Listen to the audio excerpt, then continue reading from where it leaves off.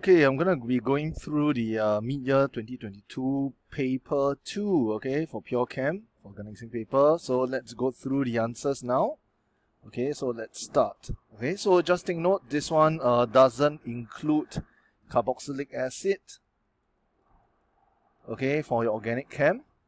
So under organic chem, it doesn't include your carboxylic acid.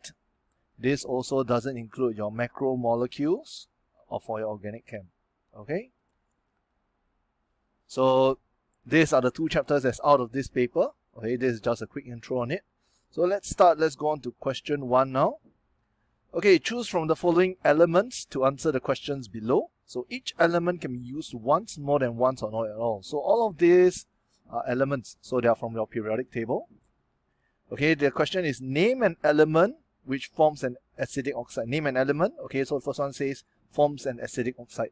So for acidic oxide, what you have is actually your non-metal oxides. Okay, so I'm looking out for a non-metal oxide.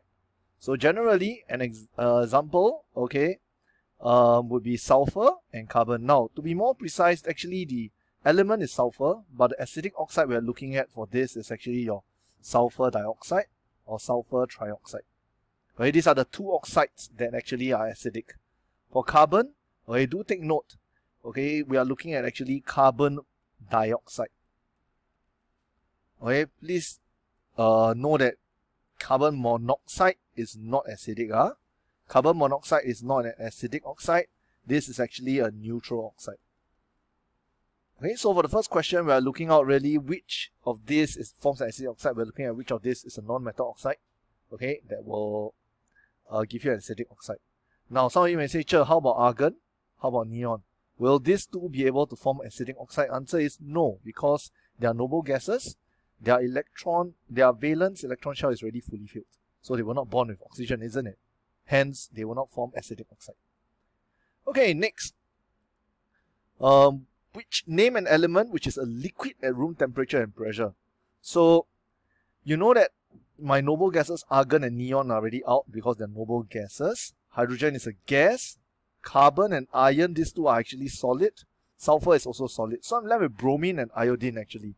So some students actually wrote iodine, okay, because you know iodine as a brown solution. Now, I need you to take note of this, okay? When we talk about a brown solution, iodine as a brown solution, we are actually looking at it as a I2 aqueous. So it's actually iodine dissolved in water. Okay, so it's an iodine solution. If it is not dissolved in water, actually iodine exists as a purplish black, okay, or purple solid. So it's not, I say again, it is actually not a liquid. Okay, so bromine itself is actually a reddish brown liquid.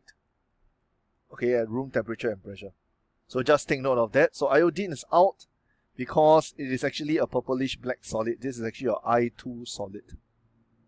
Okay, this is actually the original state of iodine if you didn't dissolve it in water. But if you dissolve it in water, which is the one that we typically use for reactions, it's actually I2 aqueous. So please take note of this. This guy here is actually my Br liquid. Okay, sorry, Br2 liquid. Okay. Bromine can also exist as what we call the bromine water. So just take note of it, bromine water or bromine solution. Okay, bromine solution is actually Br2 aqueous. Sorry, let me rewrite this. Br2 aqueous. Okay, so take note of the difference between the element and when it is dissolved in water. Okay, next, which of these reacts with aqueous copper 2 chloride to give a pink solid? So this pink solid is actually your copper metal. Okay, copper metal. So this copper metal, why does it appear? It's really because what they're looking at is really something that can displace copper. So copper is being displaced. So which of this element can actually displace copper? We are looking at an element that's actually more reactive than copper, which is also a metal. Okay, so hence the answer is actually iron, because iron is more reactive than copper.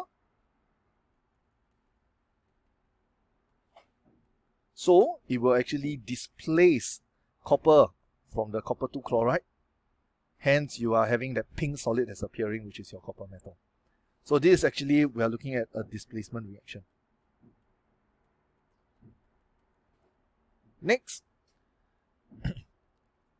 which of these is formed during the electrolysis of concentrated aqueous sodium chloride? So I got concentrated aqueous sodium chloride. Hence, what I'm going to do, first thing, whenever you got electrolysis, identify all the ions present. So because it's aqueous and it's sodium chloride, so I know aqueous means there's the presence of water, which will, in the presence of the sodium chloride, I can think of it as there will be H plus ion. With the sodium chloride, I got Na plus. Because it's water, there will also be the OH minus ions, and there's also the Cl minus. In terms of the discharge, okay, I got Na plus, I got H plus. So what's going to happen, I know that this H plus will be preferred, okay, preferentially discharged. So H plus, I'm going to get the product of H2. Okay, H plus, I'm going to get the product of H2. So H2 is formed, okay, at the cathode. Okay, at the cathode. If I got OH minus and Cl minus, so most of the time OH minus will be preferentially discharged. However, because it's concentrated, in concentrated solutions, the halide is preferentially discharged. Hence, chloride is the one that's going to be discharged. I'm going to get Cl2 gas, okay, at my anode. So based on this, I realize it's either hydrogen or chlorine, but there's no chlorine present here. Therefore, my only answer can only be hydrogen. Last one, which has a giant molecular structure. This is actually for covalent bonding. Giant molecular structure is actually covalent bonding. Okay, what you learn under covalent bonding, there's giant molecular. Actually, there's only 3 of them in your textbook itself. Diamond, graphite, and the last one is silicon dioxide, which is, they call it silica also. So out of these 3, this guy here is out of the picture because it's not an element. Silicon dioxide is a compound. It's not an element, so it cannot be the answer. Okay, diamond is made of carbon. Graphite is also made of carbon. The bonding is slightly different. They are allotropes. Okay, carbon and diamond, they are actually allotropes. Okay, but in this question here, they want the element. So those of you who wrote diamond and graphite is wrong because they want the element. Therefore, the only answer can be is carbon. Okay, so please take note of this. So part A, question 1, part 1 to part A, part 1 to part 5. These are all the answers. Next, they say potassium reacts with water under room temperature to produce a chemical reaction. Describe with the aid of an ionic equation. So I need to take note, this is ionic. So I will need my state symbols. Okay. I also need to dissociate my ions. Okay, make sure I dissociate the ions.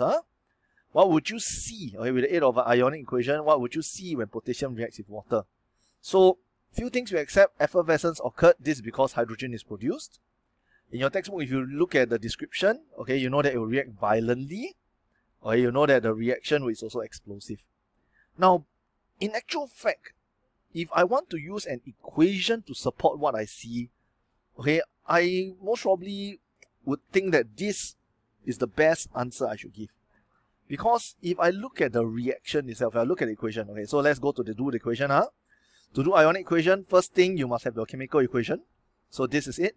2 potassium, solid, 2 water, liquid, produces 2 KOH aqueous plus H2 gas. Okay, balance it out. Take note, you must always have a balanced chemical equation before you go on to the ionic equation. So for ionic equation, next thing what you need to do is solid, liquid cannot split. The only one you can split is aqueous, and hence KOH, you can split it out in K plus and OH minus. And because there's the 2 in front here, therefore you got your 2 and 2 over here. Okay, let me erase this one over here. Okay, so this is the ionic equation. Now, if you look at the ionic equation, you realize that, sure, I cannot see violent reaction. I cannot see explosive reaction. All I can see is most probably hydrogen is produced, causing effervescence. Hence, for B part 1, actually one of the best answer you could give is actually effervescence produced because hydrogen is formed. Okay, the other 2 is really what you will see. However, the ionic equation doesn't show. Okay, it doesn't show you that it's going to be violent. It doesn't show you that it's explosive. Okay, however, what we did was we sort of like split it up into ionic equation as one part. The other thing is what would you see? Okay, and hence we will accept the whole range of answers. So just take note of that. Okay, but to be more precise, hydrogen being produced is actually the better answer. Next one, draw a dot and cross to show the bonding in propene. So propene is actually is an alkene. Alkene general formula CnH2n. Prop tells you that there's 3 carbon present. So I know it's a C3H6. So I need to draw a C3H6. Whenever I need to draw a dot and cross for a carbon hydrogen or a hydrocarbon, actually I know that this is a covalent bonding. What I'll typically do, okay, is to draw the structural formula. So first thing, when I need to draw hydrocarbons, okay, or draw organic compounds, I will typically always draw the carbon first. So I know that there's 3 carbons, so I'll draw 3 carbons. So first thing is carbon. Okay, draw the number of carbons. Second thing, I'll add in the functional group. So in this case, I'll have a functional group. I can draw my double bond either on the right side or left side, but typically I will always draw it from the left side onwards. Once I've done the functional group, okay, which I've drawn here, next I will just complete each carbon to have 4 bonds. And when I say each carbon have 4 bonds, right, what does it bond with? Because a hydrocarbon, so this carbon here have 2 bonds already. I'm short of 2 more bonds, means that this carbon actually bonds with 2 other hydrogen. This carbon here already has 3 bonds, so it's short of 1 more bond. I'll draw 1 bond to another hydrogen here. Last one, this carbon here has only 1 bond, so I need to draw 3 more hydrogens around it to complete the 4 bonds. Now this is the structural formula. This is not the dot and cross diagram.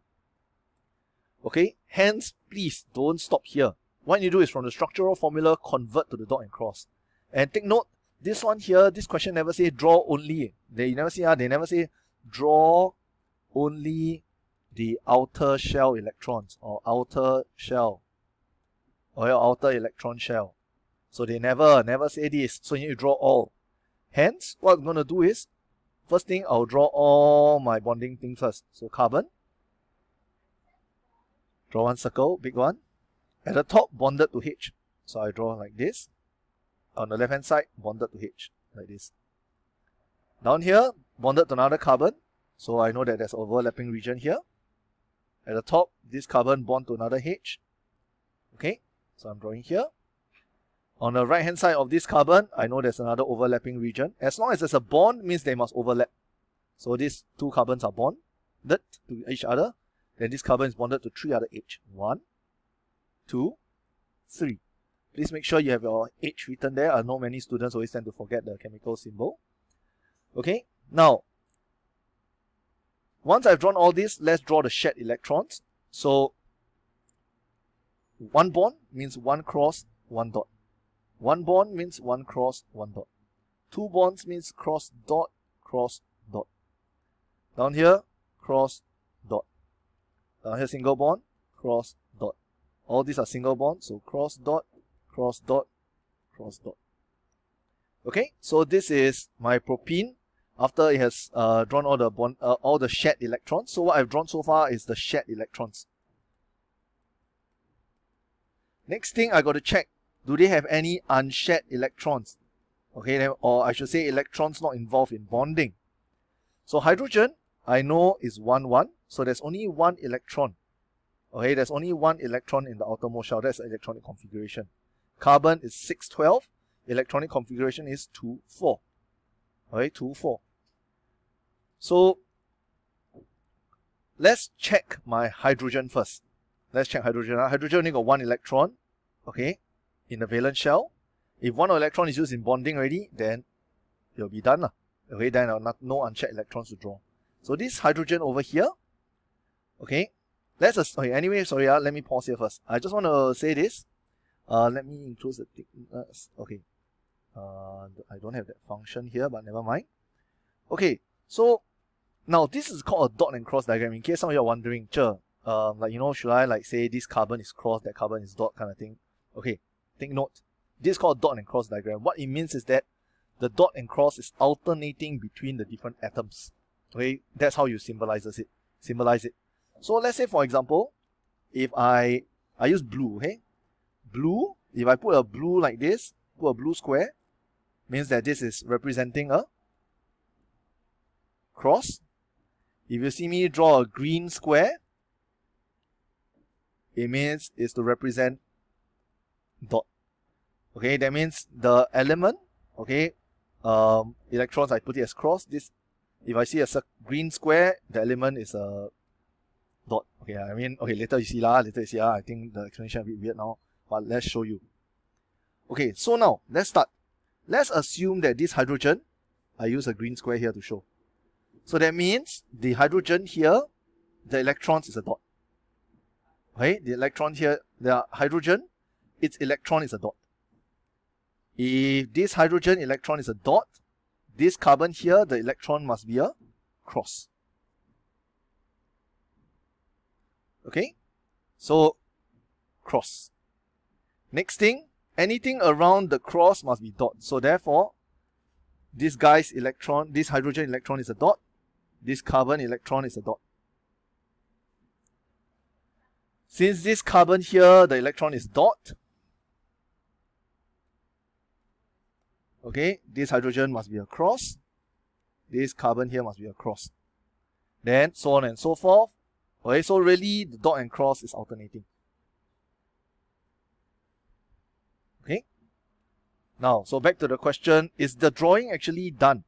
So hydrogen only have one valence electron. So you look at it, for all the green color one, all the green color hydrogen, I must make sure that I should see at least one dot. So one dot here, one dot, one dot, one dot, one dot. So all of the green ones, the hydrogens, I know that I've drawn all the electrons that's required. There's no electrons not involved in. There are no electrons not involved in bonding. Same thing for carbon. If you have to go and count it, same thing for the H, you realize that all of them, the number of electrons are correct. Except for this carbon, okay, you realize you must draw the inner shell. So I need to draw this. Okay, as mentioned, it's a dot and cross diagram. So if this carbon I dictate as a cross, so I'm going to draw two cross over here. If this is cross, this carbon here will be a dot. If this is dot, this carbon here will be a cross. Okay, so it's an alternating dot and cross. That's why it's a dot and cross diagram, to show the bonding between the different elements. Okay, so the actual diagram, of course, is without all the circle, without all the colored. Oh no, okay, sorry. Oh no, okay, let me erase everything so that you look nicer. Okay, so your final answer, let me draw them out again carefully. So this will be your final answer. Okay, translate the structural formula into a dot and cross diagram. Okay, so this is how you go about doing it. Of course, the other way, simplest way is, you know, hydrogen is going to form a duplet structure lah. So you just ask yourself, does the hydrogen already have 2 electrons? Carbon is going to reach octet structure in the outermost shell. So ask yourself, this carbon going to form octet structure. Check whether the carbon has 8 electrons or not. Okay, so that's how you go about doing this question over here. Okay, so this is the final drawing. Okay, next one, A2. Iron is one of the most important metals. It's a transition metal. Most iron is used in alloy steel. Explain in metallic bonding, in terms of metallic bonding, why iron is a good conductor of electricity. So I'm looking at metallic bonding, good conductor of electricity. Now, whenever you got bonding question, actually it's always best to write down the structure, okay, with how the bonding occurs within the structure itself. So iron has a giant lattice structure, or sometimes they will say metal lattice structure. Okay, these two terms are used in your textbook. Okay, what exactly is a metal lattice structure or giant lattice structure about for metals? It is that it has positive ions surrounded by a sea of delocalized electrons. Or sometimes they'll use the word mobile, sea of mobile electrons. So that is describing the bonding, the structure with how the things inside are arranged. Okay, then why is it a good conductor of electricity? How does the bonding relates to its physical property of a good conductor of electricity? It's because they have a sea of mobile electrons. The electrons are actually free to move, which is the same as mobile. And when they are free to move, they are mobile. Actually, they also means that they act as mobile charge carriers. Okay, as long as you give me any one of these terms here, or you get your second mark for being able to say that they are good electrical conductivities. Iron are good electrical conductors. Next one, part B. Okay, describe how different proportions of carbon can modify the physical properties of steel. Okay, this is one part that most students always miss out to study. Okay, it's actually after your blast furnace, they talk about steel. Okay, they talk about iron, and then talk about how iron can be produced into steel. Okay, so what we're looking at when we talk about different proportions of carbon, we're looking at high carbon steel and low carbon steel itself. Very different proportion of carbon. That's why high carbon, low carbon. So for high carbon steel, they are strong but brittle. Okay, they are strong but brittle. The word brittle here actually is especially important because if I compare high and low carbon steel, you realize both are strong. But for low carbon steel, they are malleable. So brittle and malleable sort of like, they are like related in the opposite sense. So malleable means that I can easily shape them. Okay, shape them. Okay, it means I can hammer into thin sheets. That's what people always say. I can hammer them into thin sheets. Thin sheets. Okay, so they can be shaped. Whereas when you talk about brittle, right, you know the idea of brittle, once you hammer it, the thing will actually shatter to pieces. So it's easy to fracture it, it's easy to cause cracks.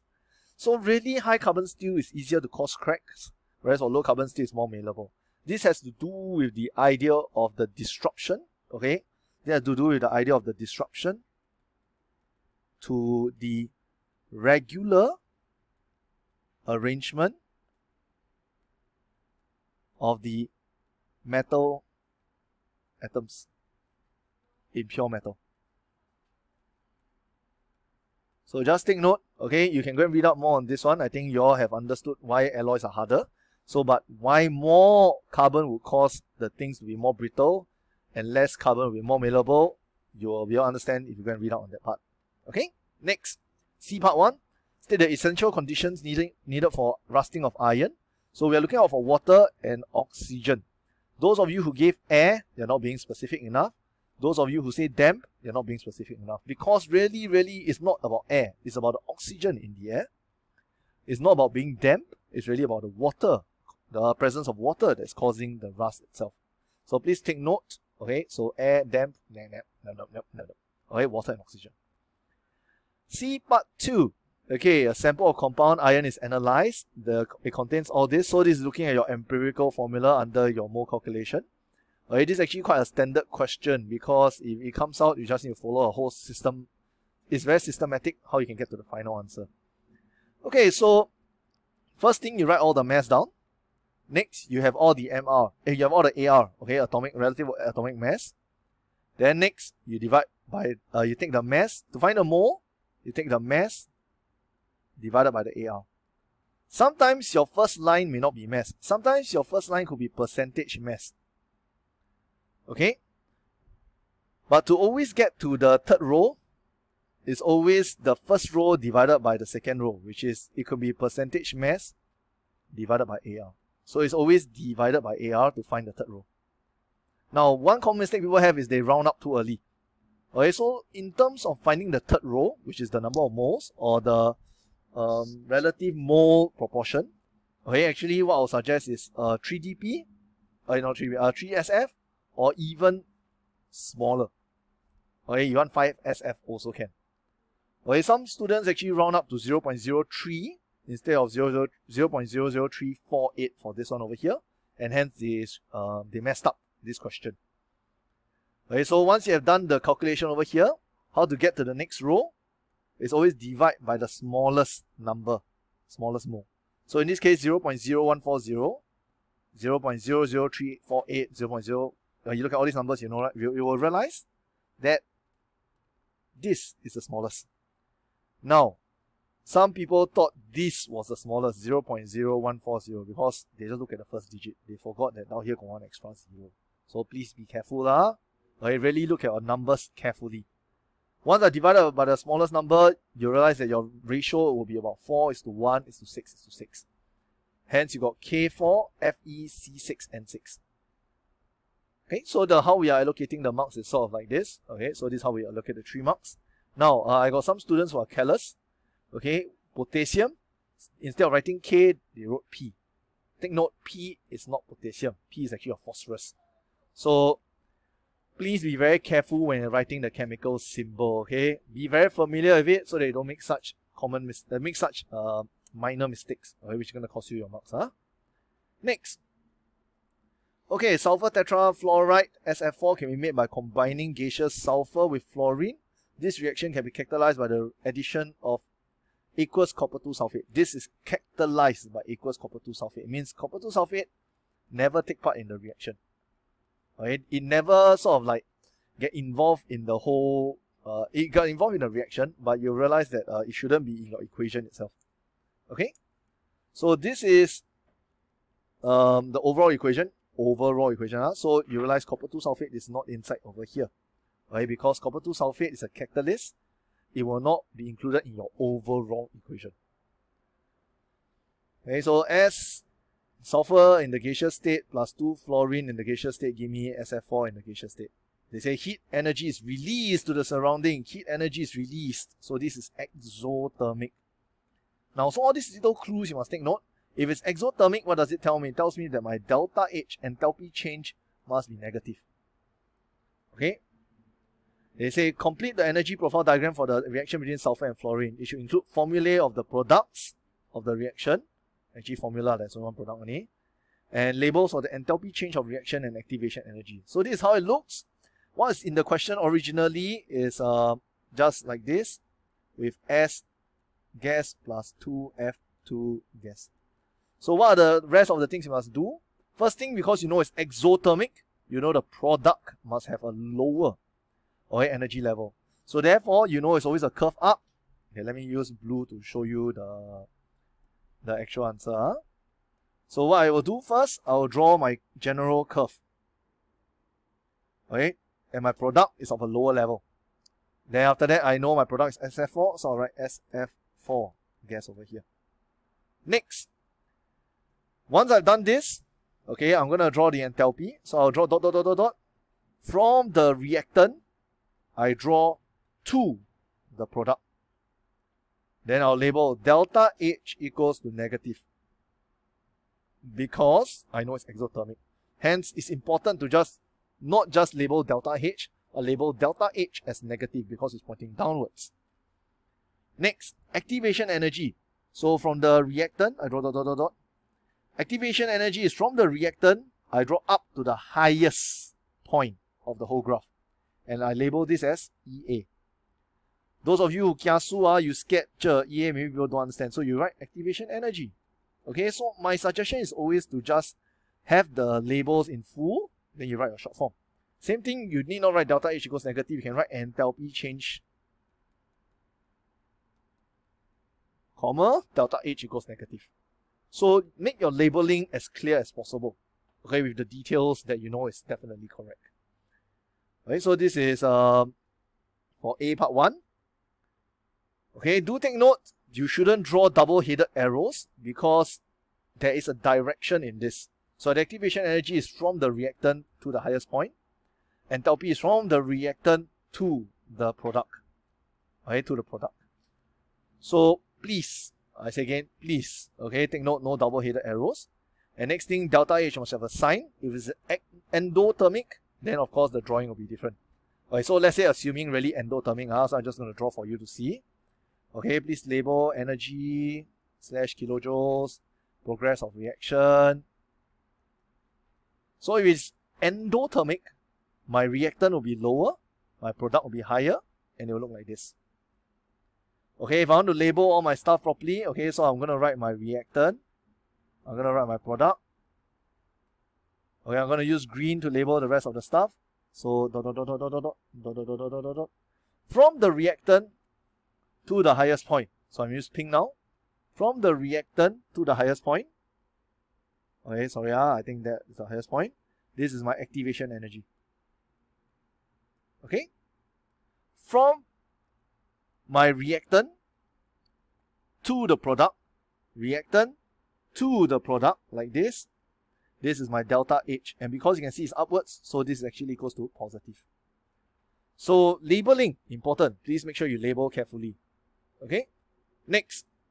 Part 2. During the reaction, the amount of energy given out is 1000. Energy given out is 1120 kilojoules. Now, because you already know it's exothermic, this value here actually is a negative 1120 kilojoules. That's the delta H. Okay, so take note, always remember given out. Don't just assume that the number is always positive. Ask yourself, is it about giving out or whether is it about taking in? Okay, so the delta H is negative 1120 kilojoules. The FF bond energy is 160 kilojoule per mole. Use this information to determine the bond energy of one SF bond in SF4. Include structural equation. So it's about an equation with the structural formulas. So what I know is from this reaction, one sulfur react with 2 fluorines to give me SF4. So in actual fact, if I look at the structural formula, sulfur plus 2 fluorine, okay, will give me SF4. So this is actually how the structural formula looks. If I look at it carefully, for me to form SF4, what I need to do is, I need to break 1, 2. Break 2 FF bond. Sulfur, I don't need to care because sulfur is not bonded to anything else. Hence, I don't need to care about what bonds there is to break for sulfur. Okay, looking at here, okay, I know that I need to form 4 SF bond. Now, then some of you must be asking, Cher, why am I so concerned about breaking and forming bond? Because delta H, if you look at the next step now, delta H can be calculated with bond break minus bond make. That's again, delta H can be calculated as bond break minus the bond make. Therefore, what I know is negative 1120, okay, which is my delta H, the negative sign important, so take note. This is actually equivalent to breaking 2 FF bond, which is 2 times 160, minus 4 times of the SF bond. So you realize when you got this equation here, you just need to manipulate a bit. So those of you who math a bit cannot make it. So 1120 equals to 320 minus 4S. My writing. Sorry, 4SF bond. So what you realize you bring over, that's why is 1120 minus 320 equals to negative 4SF. Do your math, you realize you're going to get from this step, you're going to go to here. And then if you were to just remove the minus sign, you divide by 4. Each of the SF bond is actually 360. Those of people common mistake, okay, is actually that they forgot the minus sign over here, which then their calculated answer will actually be less than 360. Okay, so therefore, that's one mistake here. Second thing is they do not know what am I supposed to do for the structural equation. So take note, this equation is actually about drawing the structural formula, and hence this is what's required of you. So draw every single bond there. Okay, so that's for this part 2 over here. Now let's go on to part B. Okay, a student electrolyzes aqueous copper 2 chloride using the apparatus shown. Okay, this is the power supply. They tell you this is positive terminal, negative terminal. These are carbon electrodes. Equals copper 2 chloride. Effervescence can be observed at the positive electrode. Okay, construct half equation for the reaction as a negative. So take note, positive, negative, different. Now, what goes to the positive electrode? Because it is positive, it will actually attract negative. What the crap is your negative ions, right? It's actually your anions. So we are looking at anions being attracted there. For my negative electrode, it will attract my positive ions. Okay, positive ions. So therefore, I'm looking at cations being attracted there. So what is happening at the negative electrode? Because this aqueous copper 2 chloride, or aqueous copper 2 chloride. So what we have here, if I want to focus on the cations, I actually have H+, I actually have Cu2+. Okay, some of you are asking, Cher, what if it's concentrated? What if it is diluted? Actually, you realize concentrated and diluted only affects my anion. It doesn't affect the cations. So H+ and Cu2+, in terms of your metal reactivity series, you realize that Cu is at the bottom. Hence, Cu2+ is preferentially discharged. Okay, sorry, I realize the thing is too low. My pen can't write properly. Alright, preferentially discharged. And hence, I'm looking at the reaction of copper 2 plus being reduced. So Cu2 plus in aqueous state, because I want ionic half equation, I need my state symbol. They already say include state symbol as well. So Cu2 plus in the aqueous state is going to become copper solid, so it's going to gain 2 electrons. So this is my ionic half equation, okay, at the negative electrode. So those of you who wrote H plus because you see effervescence, now please don't get tricked. Take note, one is talking about positive electrode, one is negative electrode. So be very clear, read your question carefully, dissect the question. So with part 1, you know that copper solid is formed. Then they ask you describe what the student observes at the negative electrode. So this is leading up to here. Hence I know I will see copper depositing. So therefore a reddish brown or pink solid actually deposits. Okay, because copper is forming. Now if I got more and more copper forming at the electrode, I could also say that the mass of the electrode actually increase. Mass of the electrode increase. Or if you go by just looking at it, you know the size of the electrode actually increase. Okay, so do take note, either one of these is accepted. Either you can say copper depositing, the mass is increasing or the size is increasing. All these are observable. But please don't say copper solid deposited, because you can't see that that thing is a copper. You are inferring already. So you are saying that the pink solid is copper. It's an inference.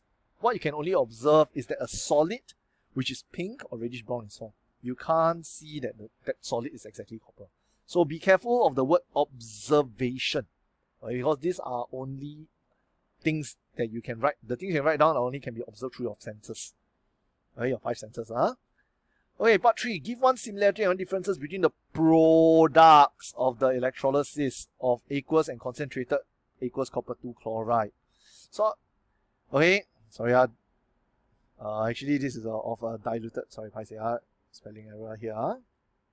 Okay, so this is already diluted and concentrated aqueous copper 2 chloride at the cathode. Okay, so in both setup, copper will be formed. As I mentioned, concentrated or diluted, the cathode, the cation will not be affected. So copper will still be deposited at the cathode. This is the product. You cannot, I say again, you cannot say that Cu2 plus is discharged, because this is not the product. Cu2 plus being discharged is not the product. Okay, therefore this is actually a wrong answer. You cannot give this. The product is actually copper forming. Next thing, what's the difference? The difference actually comes with, because this is a halide solution, the preferential discharge of a halide will be favored. Okay, the halide will be actually preferentially discharged. It will be favored at the anode. So if I got electrolysis of dilute aqueous, okay, copper 2 chloride, I know that oxygen gas will be produced. Why? Because in the diluted form, I know that there's OH minus. I know there's Cl minus. In the dilute aqueous copper 2 chloride, I know that this is favored for dilute solution. If I have a concentrated solution, the halide is preferred. So my OH minus, okay, will actually form water. It will actually form O2, and actually it will form electrons. Okay, what is the number that you need to remember for this? Okay, so the number you need to remember is 4 hydroxide. I'm going to give you 2 water, 1 oxygen, 1 you know, right? 4, 1, 4, 2, 1, 4. Okay, 4, 2, 1, 4. So this is the overall, this is the half equation actually at the anode when hydroxide ion is preferentially discharged. Okay, so that's why oxygen gas is produced. However, if it's concentrated, I know that the chlorine, the chloride will be preferentially discharged, hence chlorine gas will be formed. So I got my Cl minus, 2 of them, forming Cl2, giving me 2 electrons. So this is what's happening at the anode itself. Okay, so please take note of the reaction, and hence these are the products. So those of you who say hydroxide discharge, chloride discharge, you realize you're not answering the question. The question here is the products. So read the question carefully, okay, each time. Okay, so there are some answers that you must give us. So in this case, product, you must give the product itself. Okay, but of course, if they ask you which ions are being discharged, what's the difference, then of course that's where your answers are going to change a little bit. So be careful, take note of it. Next one, A4. Okay, the results of experiment on electrolysis using platinum electrodes are given in a table. Complete the table. The first line completed for you. So you know electrolyte molten, product will be lead, bromine, and when it is molten, it's used up. Okay, used up. Let's see any other clue given. Okay, used up. Okay, then you see potassium hydroxide form, hydrogen, bromine. Okay, never mind. Let's do step by step first. If I look at the first line, now I look at the second line. Used up. So most probably it's going to be molten. Okay, because if it's maybe aqueous one, I may not get all used up, right? Then I got potassium at the negative electrode. Hence, I know that my cation will be K+. Iodine is the product at the positive electrode. So I know that I should have my I-. So therefore, this will be molten potassium iodide. Okay. Next, I've dilute aqueous sodium chloride. So what is going to be the product at the negative electrode? So because it's dilute, I know that there must be H+ because of the water present and Na+. At the that's at the cathode. At the anode, okay, I know that I will have OH- and I'll have Cl-. So because it's diluted solution, okay, I know that Na+ won't be discharged, H+ will be discharged. I know that because it is diluted, it's chlorine and hydroxide. Hydroxide will be the one preferentially discharged. So my H+ is going to form my H2 gas. Okay, so 2H+ plus 2 electrons are going to give you my H2 gas. For this one here, I actually drawn just now. So it's actually 4OH-, giving me 2 water, 1 oxygen, plus 4 electrons. That's why my products is water and oxygen. So you can see here hydrogen gas, water, and oxygen. And hence, what's left? Imagine I got lesser and lesser hydrogen, lesser and lesser hydroxide. So I'm going to get a more concentrated sodium chloride solution because I got lesser and lesser water. Okay, you realize that by doing this, you're actually doing an electrolysis of water. Okay, so I got lesser and lesser water. Hence, my solution actually becomes more and more concentrated. So just take note. Next one. Hydrogen, discharge as a product. Bromine, discharge as a product. But I got potassium hydroxide, which tells you that in my anode, okay, let's say I write my anode and my cathode. Based on the product hydrogen, I know I must have H+. Based on the leftover, I know that there must be K+. Okay, at the cathode. So these are my cations present at the cathode. Based on bromine being discharged, I know that I must have Br-. I would have also OH- present. Now, K+, H+, you know that H+ will definitely be discharged. And hence, that's why you got potassium left. So I know it's potassium. Next thing, because hydroxide is left over, bromine is preferentially discharged. Therefore, I know that my solution must be concentrated. Because only when I have a concentrated potassium bromide solution, concentrated, then my halide can be preferentially discharged. So therefore, my answer here will be concentrated potassium bromide. Right? Concentrated potassium bromide. Okay, so take note, because of the halide being preferentially discharged. Next, concentrated magnesium chloride. So what's at the cathode? What's at the anode? So at the cathode, concentrated solution, right? So I know I got H+, I got Mg2+. I know that at the anode, I would have OH-, I would have Cl-. Because it's concentrated, Cl is preferentially discharged, H+ is preferentially discharged at the cathode. So therefore, my product will be hydrogen, chlorine. Okay. What's left? Can you see here? These two things are left. That's why it's magnesium hydroxide actually formed. So it's actually quite a cool thing by doing electrolysis of your concentrated halides. Actually, you get a sort of like a base forming. Okay. So this whole question is on electrolysis. You realize the key to doing this is to identify your cathode, okay, ions at the cathode, and okay, sorry, maybe I shouldn't write cathode ions. Identify the cations at the cathode. Identify the anions at the anode. Okay, and then you need to know your which of the ions are the preference for this charge. Okay, what we call the electrochem series. Okay, so if you know the preference for this charge, you're gonna know what's roughly gonna happen there. Okay, so let's go next. Question 5. Bromine water, which is a bromine solution. That's why you realize, just I mentioned, so bromine water, bromine solution, you realize is aqueous. Was added to aqueous potassium sulfide. So this is the equation here. You realize, where is the potassium? So by looking at this, you realize, this is actually the ionic equation. Right? The spectator ion, which is potassium, this is the spectator ion, has been excluded from the equation itself. Okay, so just take note of that. Then they say, describe what you will observe when the reaction occurs. Now, bromine water is a reddish-brown solution. Okay, reddish-brown solution. Now, if I add a reddish-brown solution in, Br2 aqueous, after that, my Br2 aqueous actually becomes Br minus aqueous. This guy here actually doesn't give you a color. It's actually a colorless solution. So that's why my first observation is the bromine water actually turns from reddish brown to colorless. Or actually, to be exact, right, actually my solution turns from reddish brown to colorless because my bromine water actually decolorizes. Okay, so the bromine water turns from reddish brown to colorless upon reaction.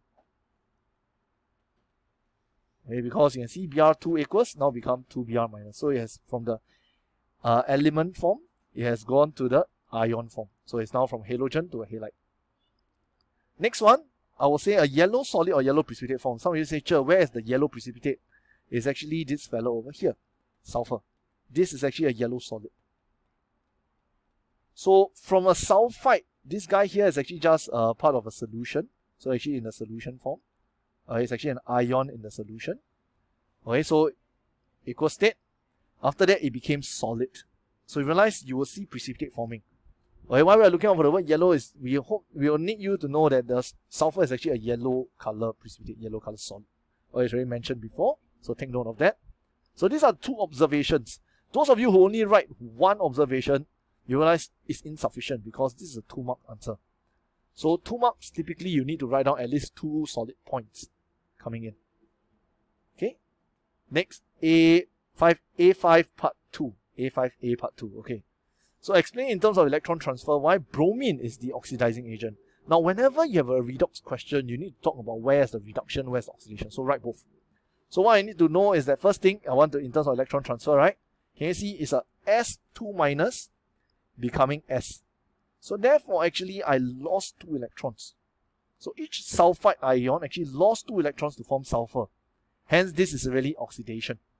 Now, so sulfide is oxidized. Then the question is, where did the electrons go to? So I know that each of my bromine, so Br2 became 2Br minus, right? This is because 2 electrons are gained. 2 electrons are gained here. So each bromine, can you see now you got 2? So each of the bromine here actually gain 1 electron to form a bromide ion. And where did the electron come from? This electron come from the sulfide ion. Okay, and because the bromine atom gained 1 electron, it is reduced. Okay, so bromine is reduced. Sulfur is oxidized. So because the bromine gained 1 electron from the sulfur, and hence it took the electrons, right, from sulfur, hence it is the oxidizing agent.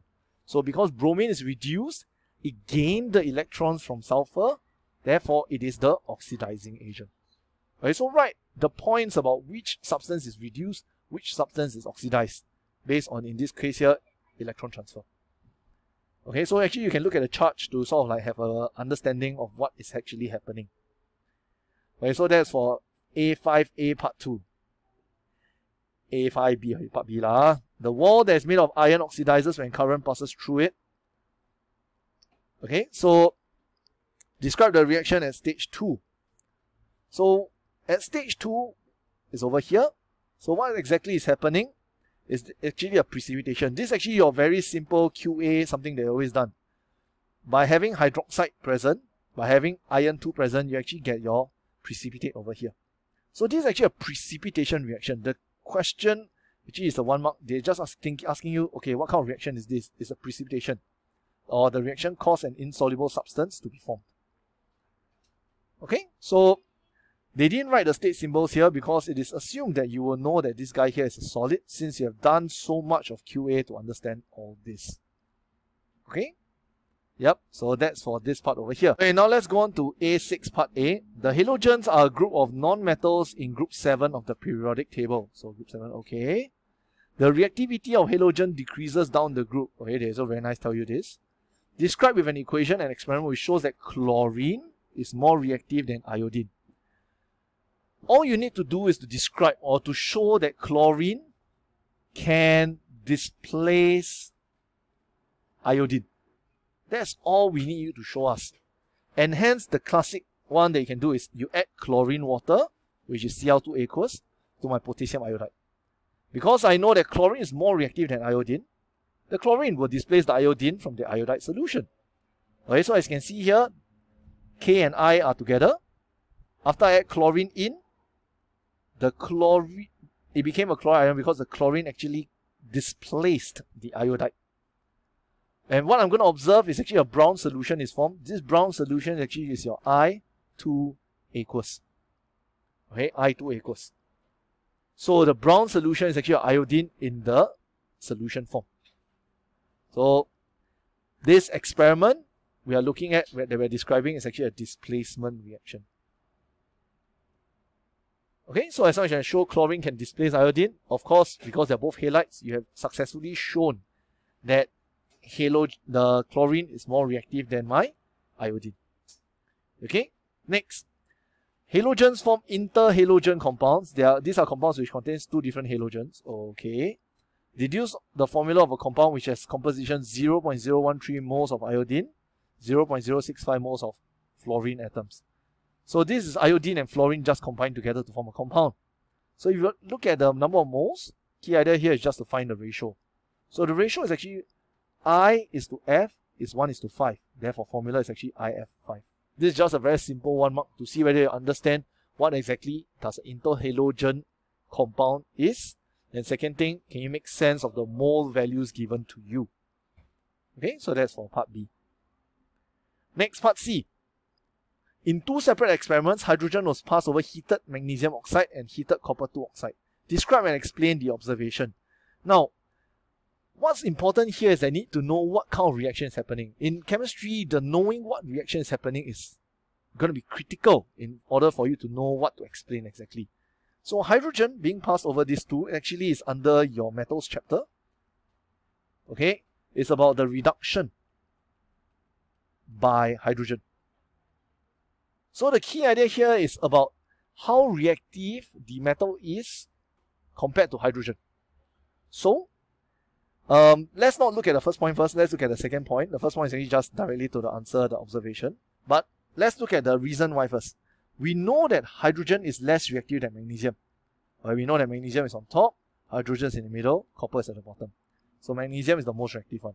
So hydrogen is less reactive than magnesium, okay, but more reactive than copper. So you can see from here. So hydrogen can displace or reduce copper from copper 2 oxide because it's more reactive. But it cannot displace or it cannot reduce magnesium from magnesium oxide because it's less reactive.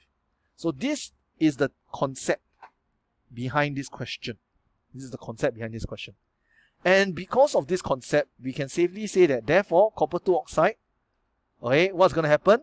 A pink or reddish brown solid will be formed. This is actually my copper solid forming. Okay, because I'm asking for observation, please don't tell me copper is formed. Okay, you must tell me the observation. So a pink solid is formed or reddish brown solid is formed. While for magnesium oxide, there's no observable change because hydrogen cannot reduce the magnesium in the magnesium oxide. So knowing the concept, knowing what reaction is actually happening is important. Okay, so metals, there's a reduction by hydrogen segment. Please think of that. Next, part D. Explain why lead reacts with nitric acid but gold does not. So many of you think that this is an acid-base reaction that we're looking at. Yes, it is. But to answer this, we are looking once again back to the metal reactivity series. Your lead is on top of hydrogen, but below gold. Okay, hydrogen is between lead and gold. So actually very similar to C.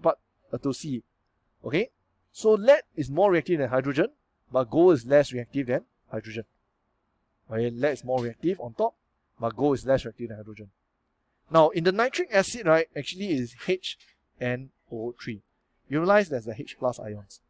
So you can see this like it's a displacement reaction really. So because lead is more reactive than hydrogen, the hydrogen here will be displaced.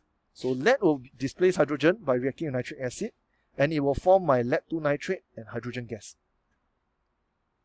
Right, so state the products that's formed. Don't just say it will react, but what products are actually being formed here. So I'll form my lead-2 nitrate and hydrogen gas, while my gold will not react with acid because it's less reactive as mentioned. So reactivity. So your metal reactivity series, critical. You realize electrolysis need it, these chapters also need it. Okay. Question 7. One type of cracking produces an alkane and an alkene. Complete an equation for the cracking of heptane. Heptane is a 7-carbon alkane. Alkane, it became an alkane and a propene. So what I know is there's propene, right? Propene is C3H6. Just now at the start already got draw, right? So what I'm going to do is I'm going to write my C3H6 first.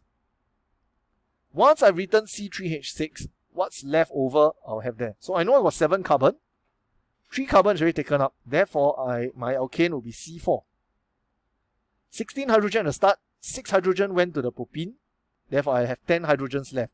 So therefore, this is my alkane here. This is actually a butane. So this is a very simple question. It's literally like doing math. It's about the conservation of mass. Okay, conservation of mass. Or you can think of conservation of my atoms. Okay, my atoms cannot disappear out of nowhere. A7 part B. Draw 2 repeating unit structure. So I'm supposed to draw 2 repeating unit. Okay, structure of a polymer. So I'm supposed to have 2 repeating unit of a polymer formed from the following. So this is a monomer. This guy here, they say from the following monomer. This is a monomer. Now to do repeating unit, okay, so I mentioned before, if you know the monomer, you want to get to the polymer, right? So monomer, you must break it down to form the repeating unit. From the repeating unit, then you can form my polymer. So, in this case here, they want 2 repeating unit structure of the polymer. So 2 repeating unit. Actually, that's the main thing. I want 2 repeating unit. So first thing, organize your monomer first. Because this is focusing on the double bond. I say again, this is focusing on double bond. This is an alkene. This is addition reaction, right? So I rearrange until my double bond is in the middle. All my other atoms, all my other groups or other elements are placed to the top and the bottom. So I'm going to take this and shift it up. I'm going to take this and shift it down. I'm going to take this whole thing here and shift it up. Okay. I'm going to take this whole thing here and shift it down. So what I'm going to have here, now see, look at this diagram over here. My hydrogen on the left side shifted up. Hydrogen on the bottom shifted down. This whole big group here, let's condense this. This is actually a O. Let me just draw the whole thing. Let's draw the whole thing. Yeah. Okay, so O. And this O is bonded to a carbon. Double bond O, CH3. Bottom H over here. So this is my monomer. This is my monomer. How exactly to form a repeating unit? What you're going to do is to break the double bond. Okay, break the double bond. And then the second step is to have the bonds extend to the side. Extend bonds to the side. So what I'm going to have here, how to convert this from a monomer to a repeating unit. It's going to look like this. So same thing, I'm going to draw everything here. So I'm going to draw exactly the same first.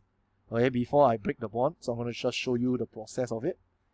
Okay, let's condense this whole thing here. It's going to be a OCOCH3. Okay. Now let's break the bond. So I'm going to break one of the bond. Okay. Break one of the bond. Then I extend to the side. So this is one repeating unit. What if I want two? Just think of repeating unit like a stamp. So if I want to form a polymer, I just take the repeating unit like a stamp. I just repeat the same unit over and over again to form the whole polymer. So if this is one repeating unit, how to draw two repeating units? So therefore, take this whole thing, copy and paste one more time. So C, H, extend the arm, H, O, CO, CH3. Okay, so this is the one where I now have two repeating unit. Okay, if I only want repeating unit, you realize I got no bracket, no nothing, it's just like that. Okay, so this is the repeating unit. Now then I just complete the whole thing. So how does this convert into the polymer? So I'm going to draw the structure of the polymer, right? What I'm going to do, let's assuming I got two repeating unit again. So C, H, C, let's have the arm here. O, C, O, CH3, H, C, H, C, O, C, O, CH3, H at the bottom. Now, to form the polymer, it will be a bracket like this. Can you see down here is extending out, and then to the power, and then subscript M, N over here. Okay, so this is the polymer. So take note, polymer. So monomer with the double bond. Repeating unit is when the double bond has been broken and the hands are extended out. The polymer is the one with the bracket and the N over there. So please take note of this. Okay, the difference between all this, whether monomer, repeating unit, or the polymer. Okay, now let's go on to section B. Okay, section B now. Okay, so there are three questions over here, but let's go through the first one. Okay, the last question is either in the form of... Okay, let's go B8. Negative oxygen ion phase mask. It is time to unmask the truth about negative oxygen ion phase mask. Okay, sounds cool, especially COVID, everybody all very scared, right? So this is the negative oxygen ion phase mask that's in vending machine across Singapore. So whenever you got such data questions, really read. Okay, as again, read the question carefully. Okay, complaining about face masks that were in sweltering heat of Singapore, it is much worse in 1900s. When masks were uncomfortable, unwieldy, and unsightly, yet they were essentials. Alright, please take note, anything chem related, then you start to underline. For now, so far, not so bad yet. These are all just describing the mask. The COVID-19 world is a strange place. The negatives were positive. We pray for negative results when we go for swab tests. The US President Donald Trump joked that he was tested positively toward negative. Whatever. Now we even have a negative oxygen ion face mask. What that does the positive thing to provide cleaner air qualities. Okay, so first thing maybe about chem. The mask provide cleaner air qualities. Okay, what exactly does this mean? Maybe cleaner air qualities and atmosphere. Oh yes, sorry, I forgot to realize. I realized that this question don't have this whole topic, this whole chapter don't have air and atmosphere. Okay, because we haven't covered it yet also. Okay? So cleaner air qualities, if let's say air and atmosphere is in the chapter, in the test, actually this one is something that could come out. Next. Okay, they say there are many types of oxygen containing ions that are negatively charged. In minerals like sodium oxide and calcium oxide, oxygen exists as a monoatomic oxide. Monoatomic or monatomic actually just means one atom. So it's a one atom oxide ion. So that's why you realize it is O2 minus because it's only one atom involved here. Okay, O2 minus. And it's an anion, cause 2 minus. Okay, so oxygen exists as what we call a monatomic oxide anion. There are also polyatomic, means more than one atom. Okay, actually two or more atom. Two or more atom. Okay, two or more atom. Anions. One example is called the superoxide ion. So O2 minus. So it's a O, this one, O2 minus. So it's a O2 with a single negative charge. Okay, O2, so two oxygen combined with a single negative charge. It contains a single covalent bond between its two oxygen atoms. So actually, the diagram at the bottom have, so superoxide. So 2O combined with a single bond in between, single covalent bond.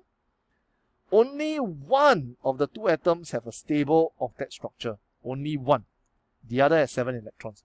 So this kind of things, once you have it, you realize when it's in a paragraph, it's harder. It's either you underline it or you extract the key details here.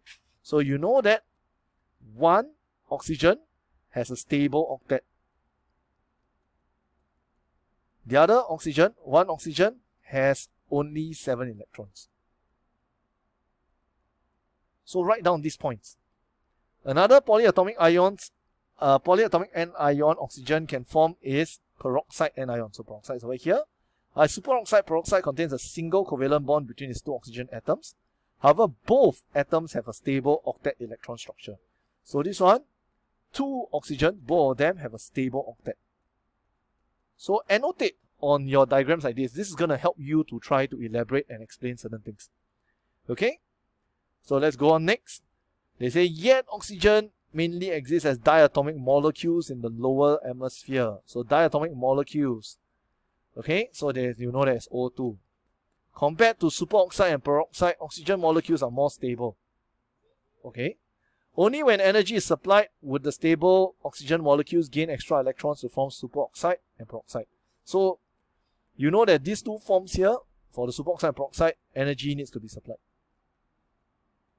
Write down all these little points, okay, because this may help you to quickly get to the respective segment, okay, if let's say it's being tested. So what is the cotton in our mask? So they say for face mask to produce negative oxygen ions, its cotton layer must lose its electron to the oxygen molecules that passes through it.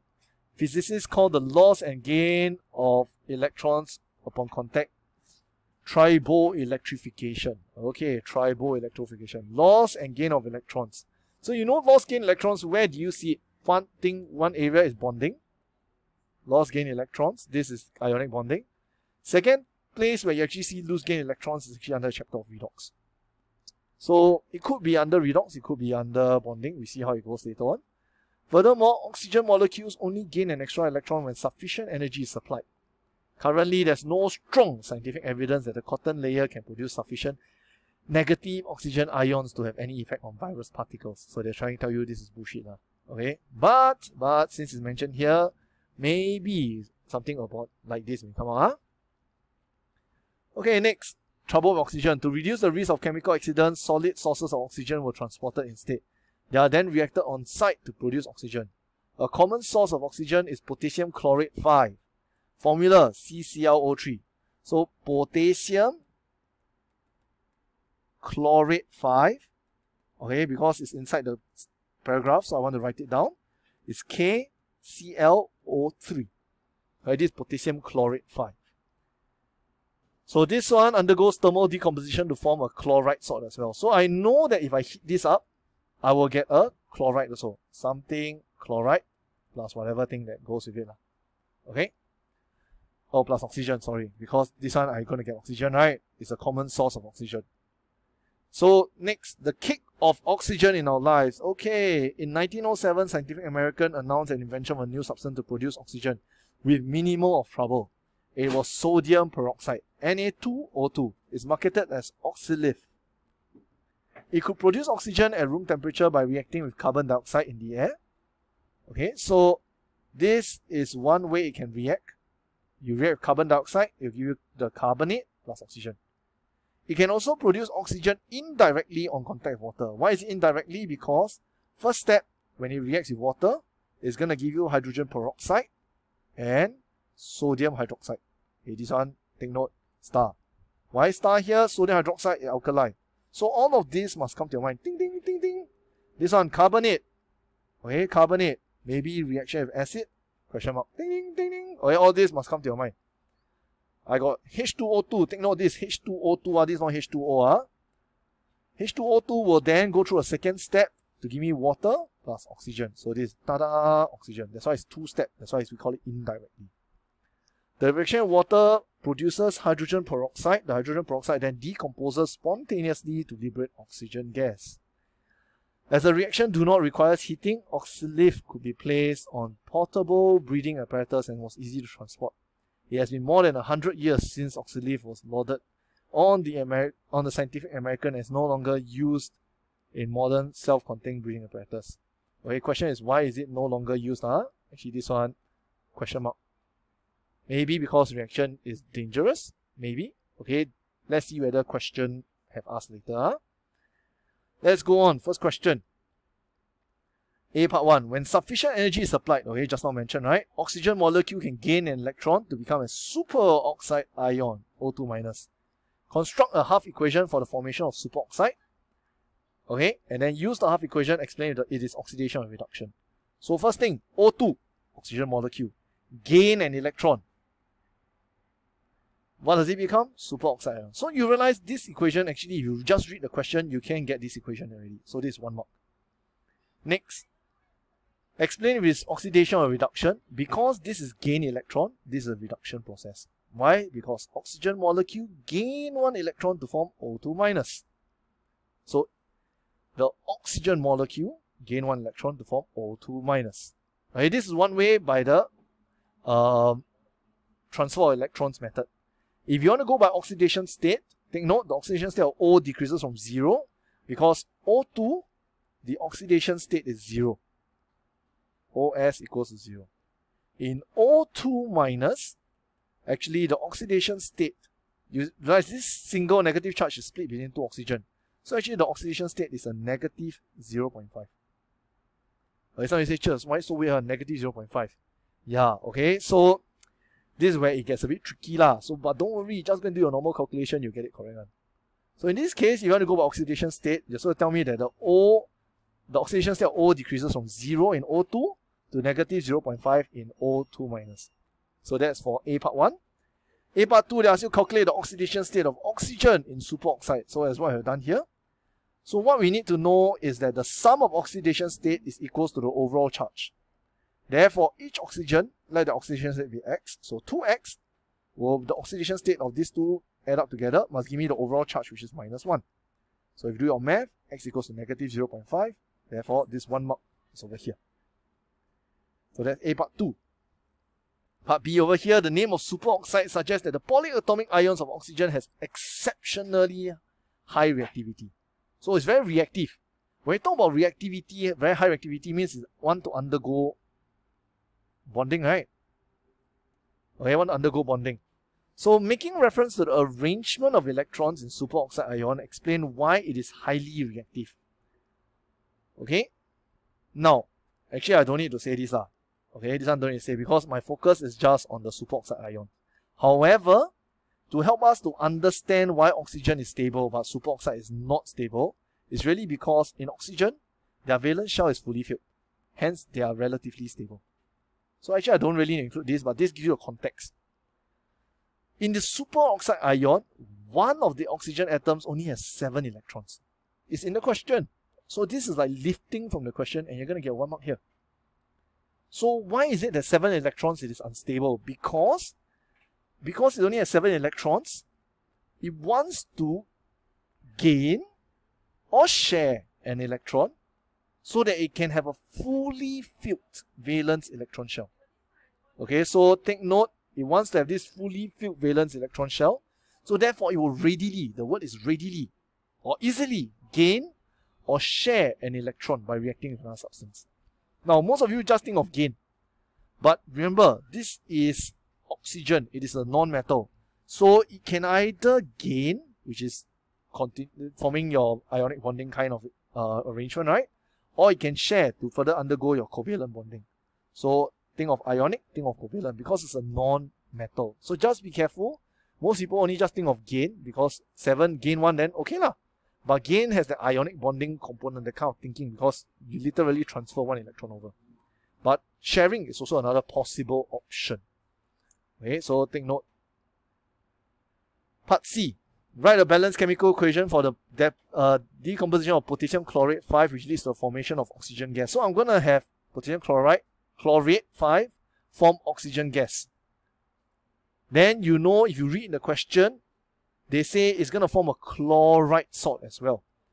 So if you look at this whole question here, I got KClO3. I know that it's going to give me something chloride plus oxygen. Now, the only possible thing that can form a chloride with this is your potassium. Potassium chloride. Because oxygen cannot be OCl, right? Then where my Ka go to? Cannot be Cl, Cl, it so doesn't make sense also. Therefore, your only answer left is K. So once I've formed the base equation, I need to balance it. So therefore, 2 over here, 2 over here, 3 over here. Some struggle with balancing because it's not your typical balancing that you usually do. Okay, but some of you got it quite easily. So take note of this. Form your base equation first, then you go and balance. Okay, don't try to balance and form the equation at the same time. You're going to die. Next, D part 1. Sodium peroxide present in oxyleaf is an ionic compound. The cation is sodium ion, while the anion is peroxide polyatomic ion. What does polyatomic ion means? And deduce the chemical formula of the anion. So, actually, peroxide, they already show you here, right? In the question. You can see here, peroxide. O, 2 of them combined, charge is 2 minus. Therefore, I know directly is, ya lah, O2, 2 minus lah. Easy. Directly from the question. It's just whether you have read through the question properly or not. That's the first thing. Second thing, what exactly is polyatomic ion? This is the part where you need to refer back to your textbook, refer back to your knowledge that you have. So because a polyatomic ion is a charged particle, which tells you it's an ion, it composes of 2 or more covalently bonded atoms. To form this polyatomic ion, actually, there's covalent bonds within it. You may not see it as of here, but actually the question gave you clues. Why? Can you see here? Covalent bond. Can you see here? Covalent bond. And question keeps referring this as polyatomic ions. So if I look at this in terms of context, it means that I have 2, poly means more, right? 2 or more atoms covalently bonded, forming an ion overall. Okay, so that's really if you infer from your reading, infer from the text itself by knowing what the different terms means. Actually, it does help a bit in trying to get to the definition. Okay, so that is for this question over here, D part 1. Next. Okay, the peroxide polyatomic ion contains a single covalent bond between its atom. Actually, at the top, they already show already. All the atoms in the ions have 8 valence electrons. Draw a dot and cross to show the arrangement of the outer shell electrons in the peroxide. So I know that the dot and cross, the bonding above, right, actually show this. Right, this is above in the data. They actually show this, right? They actually show this. So I'm going to copy this, like this. As I mentioned, to do dot and cross, if you got the structural formula, which looks like this, actually it does help quite a lot. So I know because it's going to be an ion, so I know I'm going to definitely have this square bracket for 2 minus. I know that these 2 oxygen are covalently bonded. Single bond, so cross and dot. Oxygen here, oxygen here. Let's take it as the oxygen on the left is cross. So I know oxygen total have 6 electrons in the outer shell, right? So O, 8, 16. 2, 6. Outer shell only got 6 electrons. So 1 involved in bonding, I got 5 more to draw. This guy here is a circle, dot. So 1 involved in bonding, I got 5 more to draw. Then this is where you check. They say all the atoms in the ion have 8 valence electrons. Now let's count. I use blue here to show you. On the left hand side, I got 1, 2, 3, 4, 5, 6, 7. It's short 1 more electrons. So this 1 more electron actually comes from the charge over here. So I'm going to use a dot to illustrate that this electron actually comes from a separate, element. Next thing, let's look at this green to show. 1, let's dot. So I got 1, 2, 1, 2, 3, 4, 5, 6, 7. So 7 electrons only. I don't have 8 valence electrons. Hence, there must be 1 more electron from somewhere, which is from the 2 minus, coming here to form my 8 valence electrons. So therefore, this is the structure I'm looking at here. Okay, of course, remove all the numbers. Okay, remove all the numbers. Remove all numbers. Okay, let me remove all numbers here. And then let's draw the middle back again. So this is how it actually looks. Okay? Now, if you draw a cross here and then a dot here, actually we are fine with it because this is really testing, stretching you a little bit. Hence, if your symbol is not totally accurate as of that, I think we are fine with it. Okay, at least for this question. Okay? So take note, this is for the drawing. E, describe and explain the observation when water is added to oxyleaf and the pH of the resulting mixture is tested with universal indicator. So I want to find out what would I observe when water is added to oxyleaf. I need to think in terms of the pH, and I tell you that there's universal indicator. So this tells you obviously some acid-base reaction I'm looking at. So let's go back. Let's see what happens when oxyleaf is added to water. When oxyleaf is added to water, which is down here, you realize, alkali. I got alkali, NaOH form. So first thing mentioned, I am going to, when added to water, oxyleaf actually produces sodium hydroxide. It is an alkali. So what is an alkali going to do to the pH? It will actually cause the pH to increase to greater than 7. And what's going to happen to the universal indicator? Because they ask you, right, universal indicator is actually going to turn blue, violet or purple, depending on how extreme the change in terms of the pH. So we are fine with any of this. So this is for this question over here. Not a very difficult question if you really take time to digest step by step. Those of you who already lack time near the end, the more you panic, the worse it gets lah. So read through, annotate. This is definitely going to help. Next, B9. So table 9.1 shows the observations made when different metals zinc, X, Y, and Z are reacted with excess dilute nitric acid separately and has been exposed to air for a period.